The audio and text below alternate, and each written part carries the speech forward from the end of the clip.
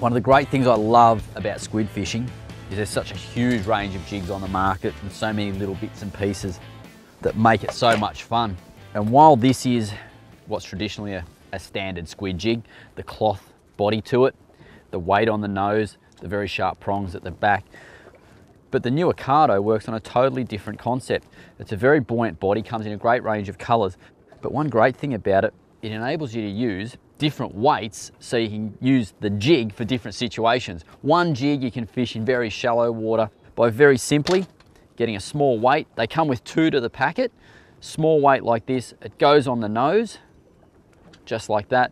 It actually gives it a bit of movement, and as that goes through the water, every time we work that jig, it gives a little sort of clicking sound, which people say sounds like a prawn. If we move out to deeper water, I need to cast further, simply take that little weight off, put the heavier weight on the nose, and you're again fishing, and you've got the bigger weight that's going to get that jig down deeper. From there, it's a very simple matter of this clip straight through the nose, close it up, just like that, we're ready to go fishing.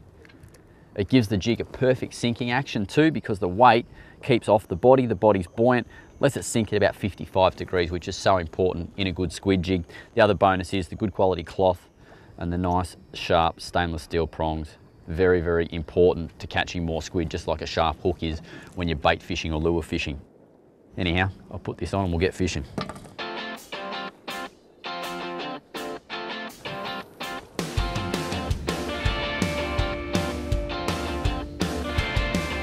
Just like all fishing, squid do respond to tide changes. We're coming up towards a high tide change at the moment. There we go. And it's just about fishing smart.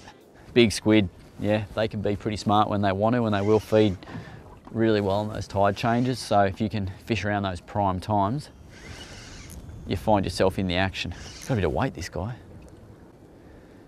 There we go, I'll just take it easy. He's actually sort of coming up high in the water column.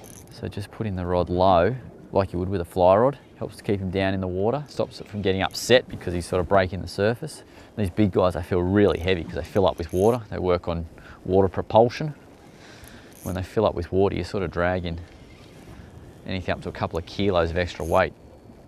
There we go, he's a nice one.